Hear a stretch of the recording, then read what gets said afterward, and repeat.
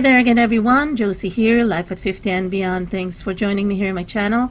Today I have a Dollar Tree DIY for you, and this is a fall decor, and I am going to be also doing this in collaboration with Tisha from Dollar Tree Home Decor, formerly known as Couponing Forever.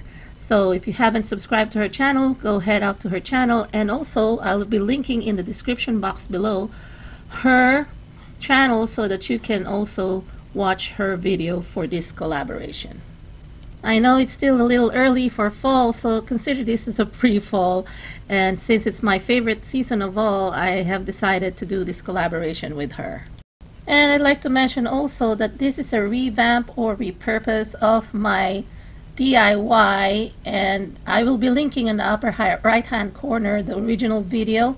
And that's what I've been trying to do here in my channel. I don't want to be wasteful, so I'm revamping some of my DIYs or decorating them for the seasons. Since I've had feedbacks before, whenever I am linking back to my original DIYs, they'd rather see also portions of my original DIYs. So in the interest of time, I'm going to show you a shorter version. But if you want to see the full detailed DIY, when I created this piece, go ahead and watch that full version.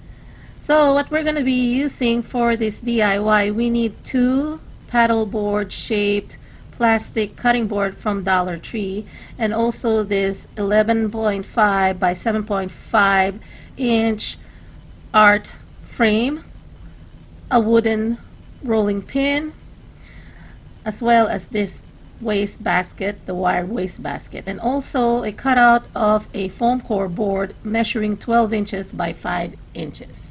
And I suggest using E6000 for a stronger hold. So you will start with just removing the bottom portion of the waste basket, as well as the rim or the top portion or the opening or the mouth of this waste basket.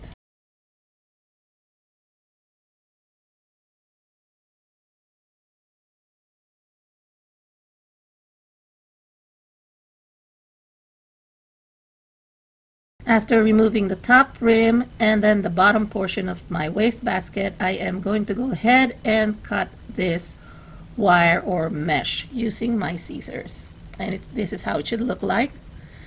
And then I am going to go ahead and fold this in half, and then I'm going to be cutting it into two equal pieces, enough to fit the frames. And I'm going to go ahead and use the fasteners, the metal fasteners that came with the frames, and that would put or secure the mesh or the wire in place. Then I'm going to go ahead and trim it to size.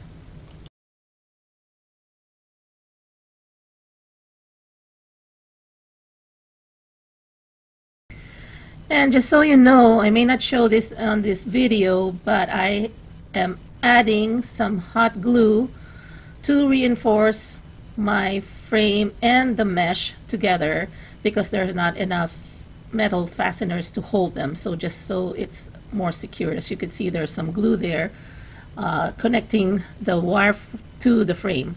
Here I'm going to be adding some hot glue to connect my cutting boards. So I'm going to do that on the shorter side of the frame, because that's just the exact or the right height that will align with the plastic cutting board. So I'm going to do it on each side of the frame. Again, the shorter side first.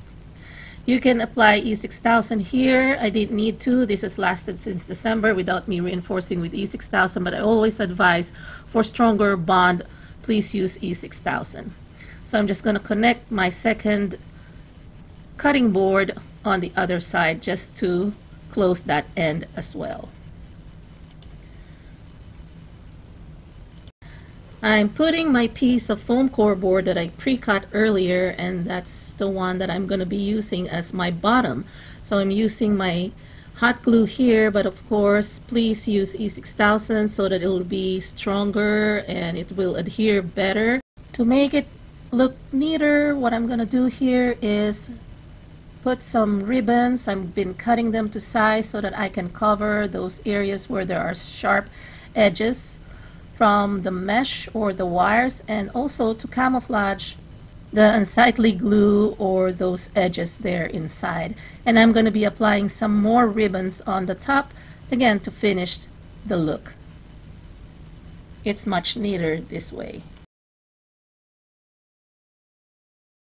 Next, I'll be painting my wooden rolling pin with this Waverly chalk paint in white, and this will be my handle.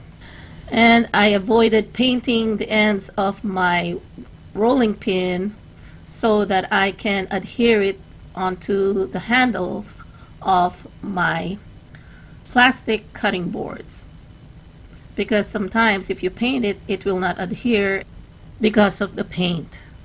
So I'm just applying again my hot glue here, but of course use E6000 for stronger hold, especially if you're going to put something a little heavy inside. So I'm just putting generous amount of hot glue on each end of the rolling pin, and then look, this is the perfect width or size. So that's my handle, and then I'm going to be reinforcing with more hot glue on the crevices here on the side and even in each hole of the handle of my plastic cutting board.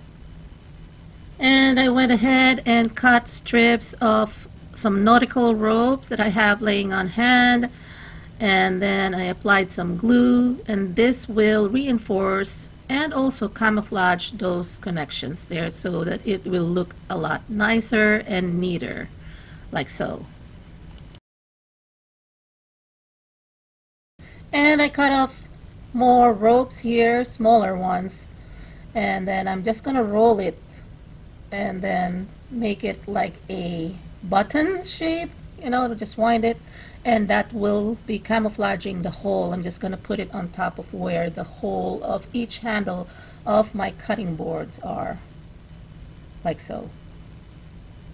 I got this roll of wrapping paper with the black and white buffalo check or gingham style, and I got this for $1 at Target Dollar Spot back in December.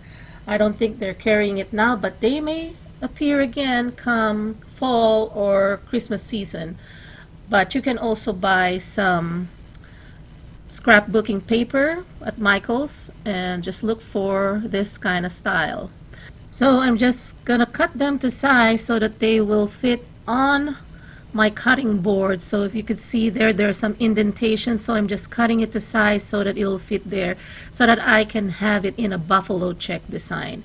Now if you want to opt for painting this, you can also paint this cutting board. So I'm just using Mod Podge to adhere my cutouts to the cutting boards, and then I'm going to be applying more Mod Podge on the top, and then I'm going to be removing some of the air bubbles using my roller, or you can use an old credit card if you don't have a roller.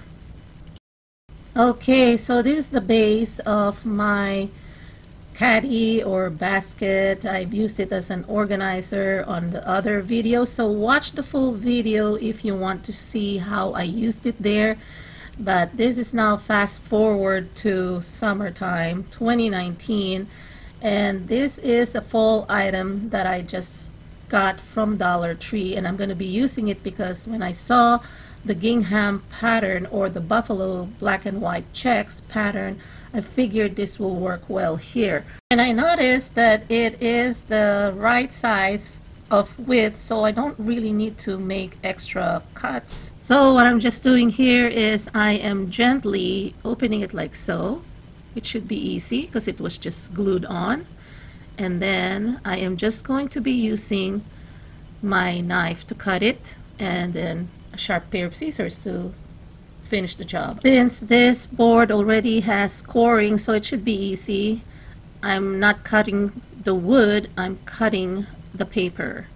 So it's a good thing that there are already score marks here that I can use as my guide. So see that?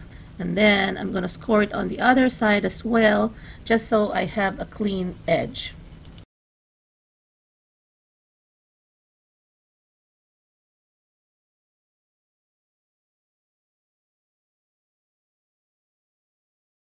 I'm using my scissors just to clean the edges so that they are neater to look at, and then just carefully trimming all the excess paper. After I trimmed off the edges, I am also using my black pen or permanent marker, and gently I am adding a little bit of finishing touch there, adding a black line there so that it'll look much more nicer and neater.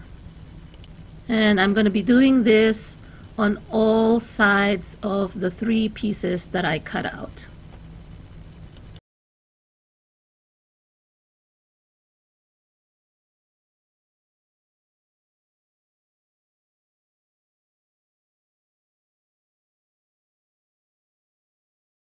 And I'm going to go ahead and apply hot glue on each of the ends of my sticks, and then the first one at the bottom, I'm making sure that it's higher than the bottom frame, and then I'm just aligning it evenly so that it will be the same width.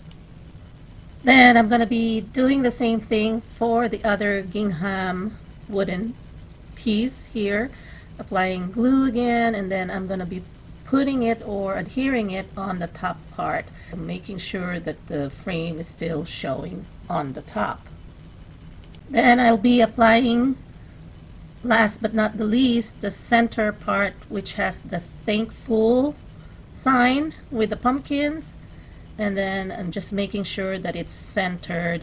There'll be even spacings in between those 3 sticks or wooden pieces that I cut out earlier. And my advice to you is, if you want to use this all year round, using hot glue is the best, because you can just yank it off easily and you can just decorate it again for whatever season. So I will say, you know, don't use E6000 on that portion. And then I'm going to be using my 3 galvanized tin cans here, and I'm going to be putting some fake lavender silk flowers from Amazon. They look kind of real, okay, in my opinion. But you can put anything inside as long as it fits. Dollar Tree sells small containers as well. I'm just using what I already have. And then I'm just propping them up.